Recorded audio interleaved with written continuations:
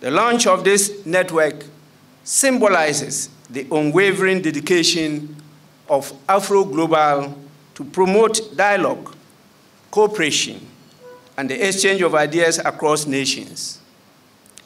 Afro Global aims at creating a platform for academics, diplomats, and all those who work in the international diplomacy ecosystem to interact, deliberate, and provide accurate evidence-based analysis that can inform policy responses to the challenges that confront us as a global community.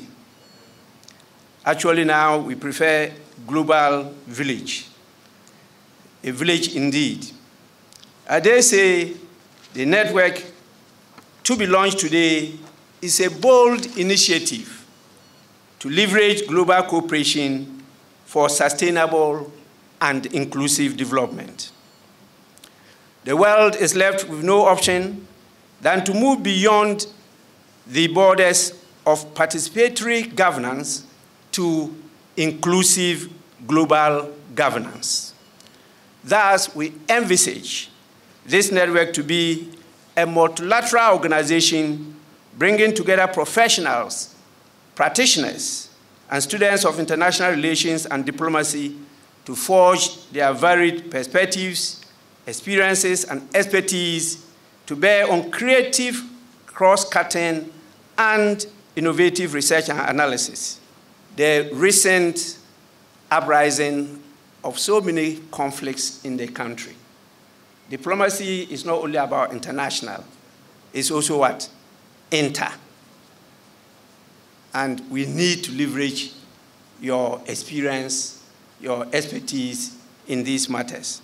It's not a matter we should leave to the executive arm. If they could handle it, we will not be having these problems. We feel that as a country or as a continent, we can do a lot more in harnessing all the intellectual capacities that we have in this country in order to give responses to the global issues and challenges that confront us. Which is why this network was envisioned sometime at the beginning or middle of this year. It was something envisioned by current and previous students of GIMPE's Masters of International Relations and Diplomacy program, a program that was launched in 2017 by His Excellency John Ajekun Kufuor, the former president of Ghana, with 13 students. Today, that program has produced over 500 students over the years.